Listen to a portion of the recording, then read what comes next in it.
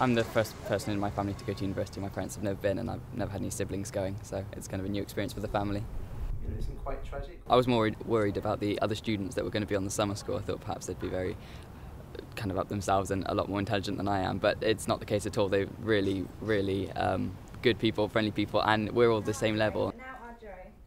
I really expected to be a bit, lonely or anxious, but everybody's just so friendly. You don't worry about that at all, and it makes you look forward to university because you realise it's actually a lot of fun. So maybe that's very much an interpretation, I would say.